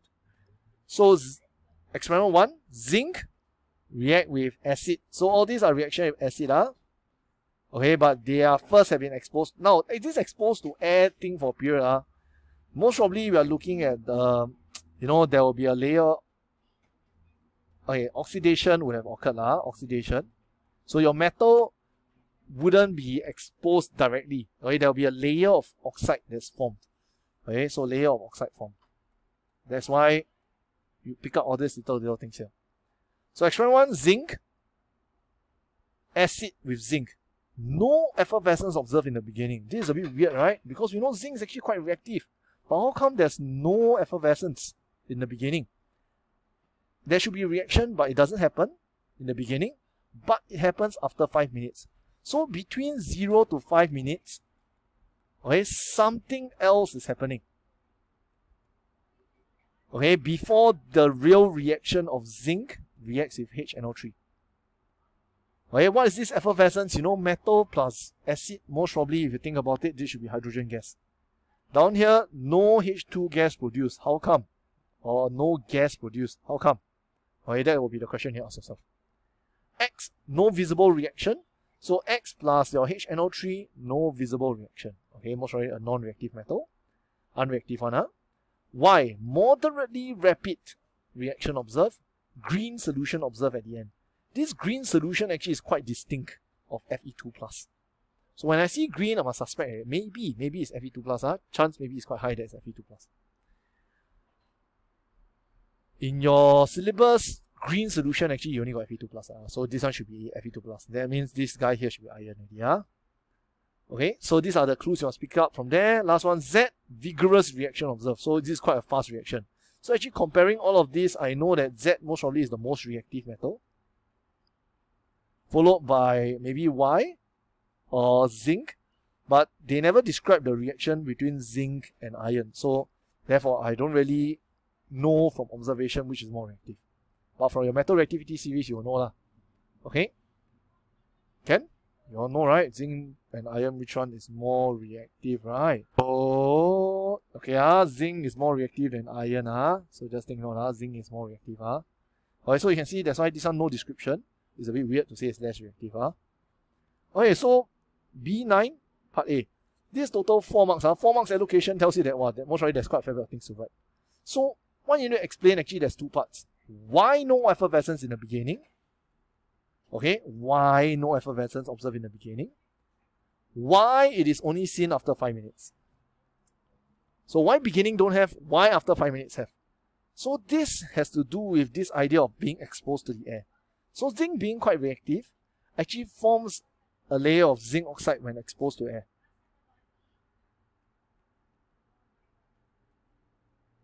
Okay? So because it's exposed to air, there's a layer of zinc oxide, which means that if this is my zinc metal, when it exposed to air, there's this layer, this blue color that I'm coloring here is actually your zinc oxide. So if my acid is in contact with, if I put this whole thing here in acid, I maybe shouldn't use blue, let me use a different color, let's use pink. Okay, let's use pink. So if I put it in nitric acid, you realize my zinc metal in the middle, okay, is not in contact with the acid. Okay, my zinc oxide is the one that's reacting first. So, first explanation, a layer of zinc oxide is actually formed when exposed, when exposed to air. So this will be the thing that's initially reacting with dilute nitric acid. It actually forms water and zinc nitrate. What do you realize? Water and zinc nitrate, there's no gas produced. And since there's no liberation of gaseous products, or since there's no gas produced, hence there's no effervescence. So layer of zinc oxide, important to say. Next, saying what the products are and indicating that there's no gas, that will be where the second mark goes to. So don't just link zinc oxide, then no gas produced. Say what products are formed, and hence that's why there's no gas. After that, they say 5 minutes later, why is there the reaction? It's really because after 5 minutes, the zinc oxide has been fully reacted. So all my zinc oxide is gone, so the whole blue layer is gone. So now my zinc can react with my nitric acid. So the zinc is now exposed. It's able to react with nitric acid. And this will actually form hydrogen gas plus zinc nitrate. Okay, this hydrogen gas is the one that causes the effervescence. So you might want to say that, and to form hydrogen, which causes the effervescence. So this will actually make your answer more complete to say that you understand where the effervescence comes from. It's actually because of the hydrogen. Part B, suggest an identity for metal Y and construct a balanced chemical equation for the reaction. So, as I mentioned, the clue of what metal Y is actually based on the color of the solution. So a green solution is very unique, very characteristic of a iron 2 ion. So therefore my suggestion would be, the metal is iron, but the ion is actually Fe2+. So take note, some people actually wrote iron 2 as the metal. Take note, when you write the word iron 2, this is no longer the metal. This is no longer the metal already. Okay, so you cannot write iron 2 metal. This is no such thing. Okay, so iron is the metal. I know the product that's going to form is iron 2. So therefore, Fe plus HNO3, give me my iron 2 nitrate plus hydrogen gas. So just balance your equation, and this will be it. Okay, so simple equation formation, very simple balancing. Now, do take note, whenever they ask you for chemical equation, balanced chemical equation, do I really need to write state symbols? So, no need to write state symbols, unless following. So generally you don't need to write state symbols unless it is first thing ionic equation. Yeah, if it's ionic equation, then I must write state symbols because ionic equation needs state symbols before you can start to split them up into their respective ions. Second thing, question say to include state symbol. Okay, so to include state symbol, they say to include state symbol, then you can include it. Okay, and if you got blast furnace is another one that is good to include all the state symbols, because with the blast furnace, you know that quite a fair bit will be talking about the whether is it molten or whether is it gaseous form or whether is it like solid and things like this. So these are the three that you should include state symbols. Okay, other than that, you just want to write balanced chemical equation, don't backside each, you can write state symbols. Okay, can? Okay, so just take note. Next one. Okay, so next one, part C. So a student carried out an experiment to study the reactivity of metals Y and Z. So this is a continuation. So you already know that the metals is zinc, X, Y, and Z already. Now they are just further using Y and Z to react. Okay, but this is actually the thermal decomposition of the carbonates of these metals. So I'm not putting metal Y, metal Z in. I'm putting the Y carbonate. Okay, so the metal carbonate, Y carbonate, I'm putting Z carbonate inside. So just take note of this.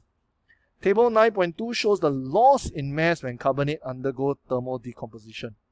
Now, because it's a carbonate, when you heat them up, you're most probably going to get the oxide plus CO2 gas. And because this is a gas, you know that mass will be lost. So this loss in mass is due to carbon dioxide being liberated. Okay, so these are the link that you should be doing as you are doing these questions. Next, metal Y, metal Z, so this is the data here. What you have is initial mass is both 2 grams. After heating, you realize, oh, this one has a larger drop. This one minus 0.52. This one only minus 0.10 grams. Okay? Observation, moderately rapid formation of black solid. That means reaction quite fast. Quite fast, because moderately rapid of the black solid. Whereas for Z, no observable change. It's like, Matiam, no change at all yet, no reaction. Okay, or not much, Using the information from table 9.1, 9.2, what can you conclude about the relationship between the reactivity of the metal and the rate of thermal decomposition? So I got the reactivity of the metal to think about, rate of thermal decomposition of the respective carbonates. Second thing to think about. So let's compare the reactivity first. I know Z is more reactive than Y. How do I know? Because when I go to table 9.1, Z is a vigorous reaction, Y is a moderately rapid reaction. So therefore, based on the description of the reaction, I know that Z is more reactive. So my point I'm trying to make, Z is more reactive, right? But I need information. So the data is, there's vigorous reaction seen for metal Z, but a moderately rapid reaction observed for metal Y. This tells me that Z is more reactive than metal Y. Okay, so I need the data. So what's the point you're making? What's the data you're helping to support? So that is for the reactivity. How about the rate of thermal decomposition? So rate of thermal decomposition, I know that metal carbonate of Z undergo thermal decomposition slower than metal carbonate of Y. How do I know? Because after 10 minutes, there are 2 data I can use. 1, look at the description. No observable change for Z, okay? But then there's a moderate rapid formation of a black solid for Y. So this indicates that a slower or no reaction for metal carbonate of Z compared to Y. Okay, so this is the point, the data I can get, the qualitative data. Or the other one I can go for quantitative one, which is from table 9.2. The metal carbonate of Z has only a drop of 0.1 gram. So you can see here 0.1 gram, only a drop of 0.1 gram of mass. You want to be more kiasu, you can write from 2.00 gram to 1.90 gram. While metal carbonate of Y has a drop of 0.52 grams from 2.00 to 1.49 gram after 10 minutes of heating. So I go by the drop of the mass and I use my data to quote. I quote my data here. And I purposely evaluated the data. So instead of saying 2 to 1.42, I say minus 0.52 because I know there's a drop from 2 to 1.42. And this 8, typo. Okay, so just take note of this. These are the points made. But you realize I haven't concluded what is the relationship over here. So my final conclusion is that the more reactive the metal is, the slower the rate of decomposition. Because Z is more reactive, but it undergoes thermal decomposition slower. So therefore, this is my conclusion here. I must say that this is very demanding for 2 marks. Okay? But as I mentioned, okay, not as I mentioned, I'm going to say that different question has different demand, different difficulty as well. So in terms of the demand-wise is what we expect out of you, or you realize that it's quite a fair bit of things you must write. So some of you may say, how do I know how much to write for these 2 marks? Look at the question itself. I need information from table 9.1, information from table 9.2. Therefore, I must include from there. Therefore, I got this. I got this. And then finally, I must conclude about the relationship. And hence, I got this. Okay, so this is how you go about tackling this question itself. Okay, now let me take a pause. I'm going to drink some water because I've been talking for 1 hour, 30 minutes already. Okay, let's carry on from here. Drink water, finish already. So let's carry on. Okay, so now we are looking at the last 2 questions. Now it's either a B10 or the or B10 option. So let's start from the either B10 option. So first thing, Thermal decomposition of rubidium superoxide, so once again your superoxide, RbO2, has been studied in the temperature range of 280 to 360 degrees Celsius. The reaction must be carried out in a Pyrex glass high vacuum system. So what is this reaction we are looking at? Okay, we are looking at it, thermal decomposition, we are heating it up, and this actually forms your Rb2O2 plus O2. So there's a production of oxygen there. 4 experiments were conducted to investigate the decomposition of RbO2. The concentrations of RbO2 were measured and recorded at the start of the experiment. So this feels like a speed of reaction kind of thing, right? Okay, so as you're reading through, ask yourself what topics could be included here. So at least you are preparing your mind already. So the concentrations of Rb2 were measured and recorded at the start of the experiment and after 90 seconds. So concentration after 90 seconds. The results are shown in the table below. Okay, so I know experiment. This is the initial. This is after 90 seconds for the concentration of RbO2. Okay. This is the amount of decrease in concentration. How do I know? Because from here I can see it's just a subtraction of.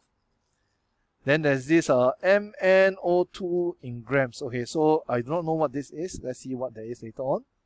Initial temperature. Okay. In experiment 2, the temperature of RbO2 at the start of reaction was increased to 300. In this case here, let's go for 130. 130 degrees Celsius. In experiment 4, a small amount of MnO2 was mixed with RbO2 at the start of the experiment. So this is added for experiments 4. I don't know what it's for, but I know that MnO2 at the start and at the end stays the same. No change. Right? No change.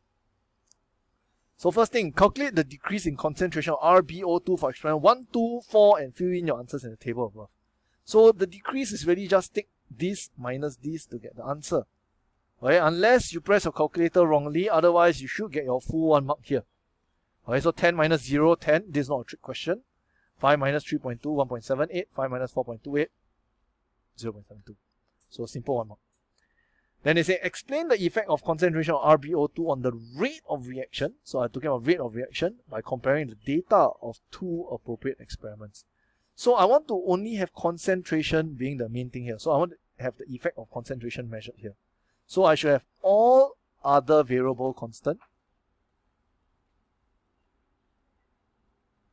Okay, then only this one is my change.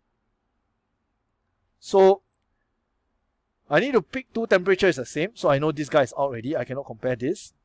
I know that for my first one, for my 1 and 4, 4 got manganese oxide added MnO2. So I know this one I cannot compare. So I can only compare 1 and 3. So I choose to compare experiment 1 and 3. Because why? 3 start off with 10 mole per dm cube. 1 start with 5 mole per dm cube. So you can see here I can measure the effect of concentration. So 3 has a higher initial concentration of Rb2O and shows a greater decrease in concentration after 90 seconds. How do I know? Higher concentration, the decrease, can you see as I compare, it shows a greater decrease. Okay, so that is the effect of the concentration on the rate of reaction. It shows a greater decrease after 90 seconds. Okay, this one, actually no, sorry, this is not the rate, this is just what has happened. Because I need to supply data, right, I need to compare, right, comparing the data. So how much should I do? I first say, experiment 1 has initial concentration of 5 mole per dm cube. After 9 seconds, after 90 seconds, it's dropped by 0.72 to 4.28 mole per dm cube. So I showed that the drop is this amount. If I start with a higher concentration, okay, actually it dropped from 10 to 7. Let's be consistent here.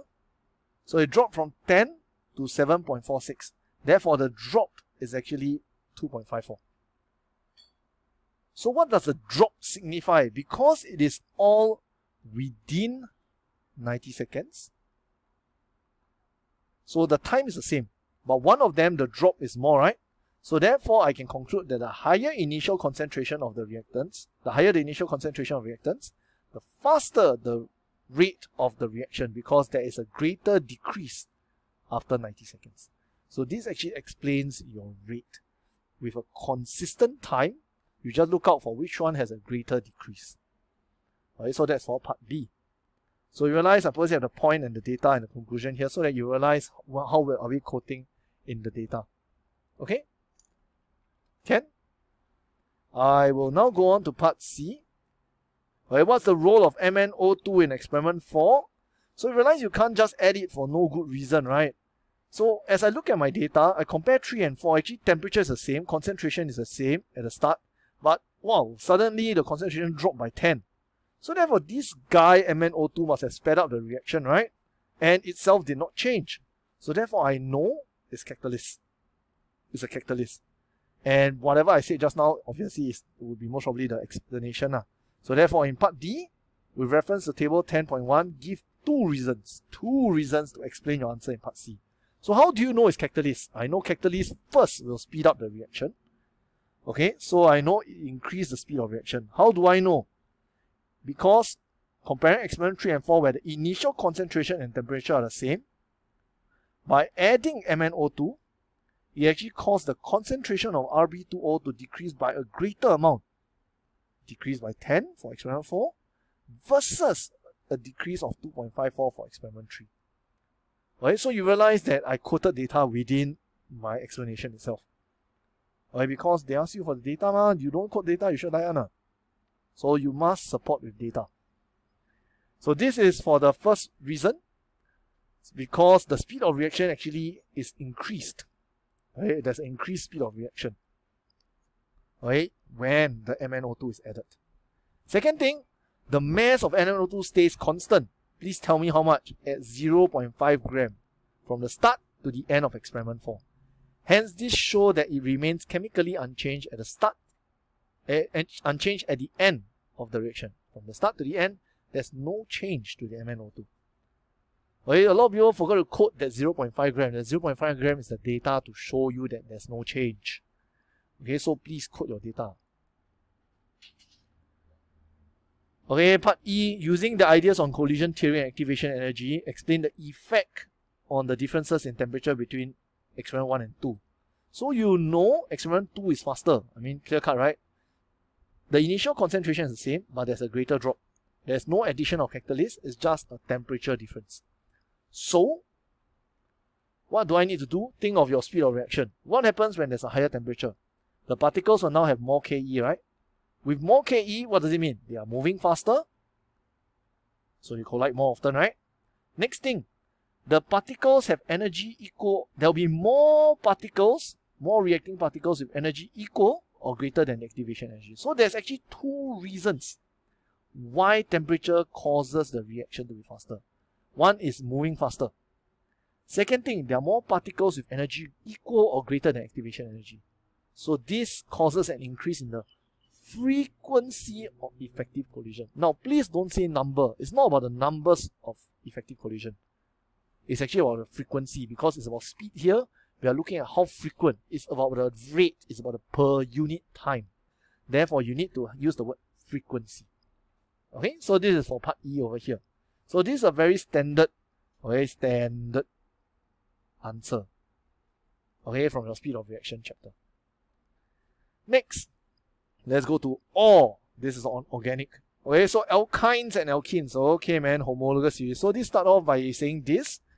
So homologous series are like the family, right? Family. So alkenes, alkenes, they are different family. So alkenes I know have C double bond C. Alkynes, what are they, right? They say alkynes contain a C triple bond. Then they give you the table 10.1. So first formula, C2H2. So weird, right? How does it look? You can see over here, there's a triple bond here. That's why it's an alkyne. You know F stands for 2 carbon.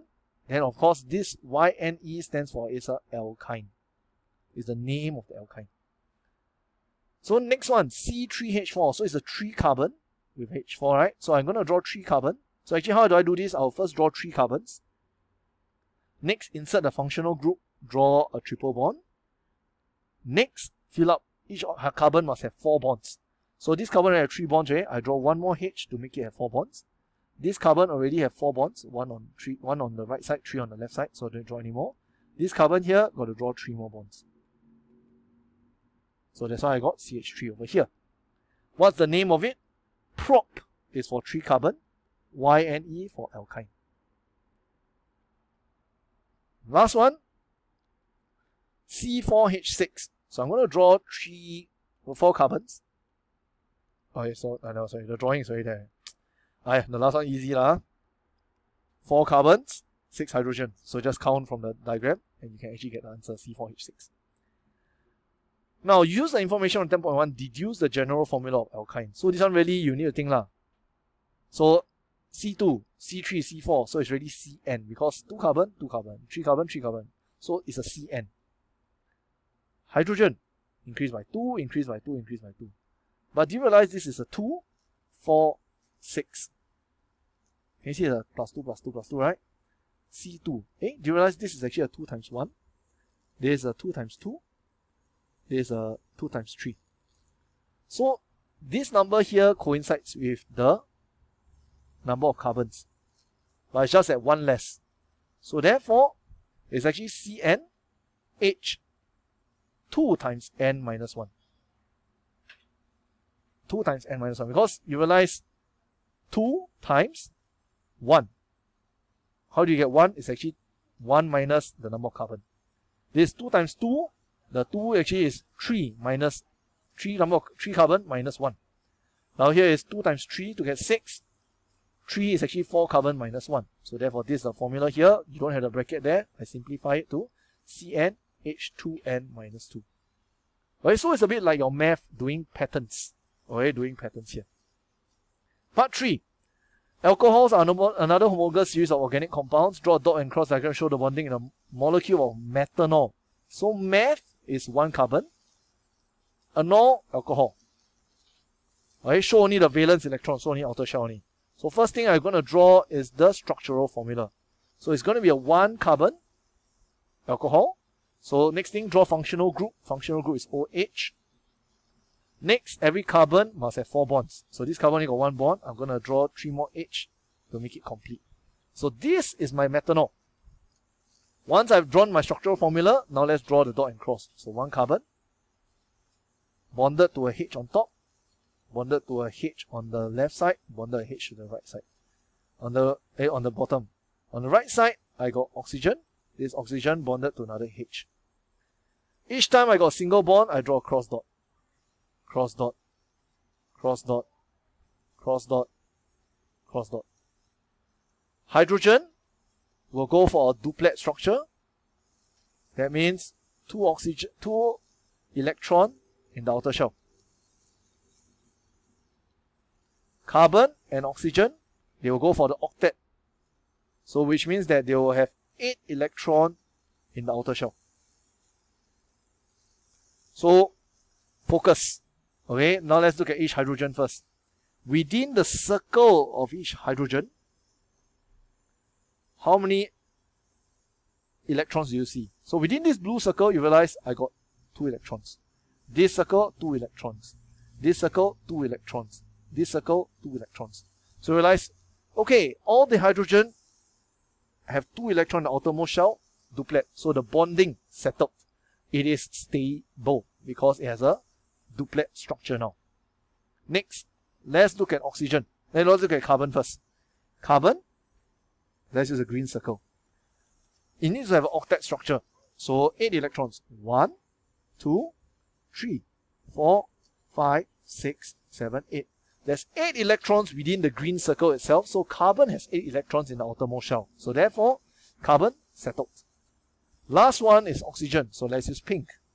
Pink no, not so nice. Let's use purple. So oxygen here. Oxygen octet structure. So far it has 1, 2, 3, 4. So I'm short of 4 more electrons. Hence, I'm going to do cross over here. Okay, so this one, oxygen, I'll put a cross over there. Okay, then it is stable now. You have 8 electrons in the outermost shell. Some people may ask, Cher, can I put dot or can I put cross? Actually, dot or cross doesn't matter. Okay, as long as you go and count properly, that the thing is really alternating. The dot and the cross is alternating. Okay. Next, draw the product of but1-ene of bromination. So bromination is actually the addition of bromine, okay, to the double bond, okay, for alkene. But if this is an alkyne, then I'm going to add to the triple bond. Alright, let's assume that it's only added once. Let's assume that it's added once. Otherwise, it's going to be difficult to draw for you, alright? So I'm going to draw my but 1 in first. Okay, so I'm going to draw my but 1 in.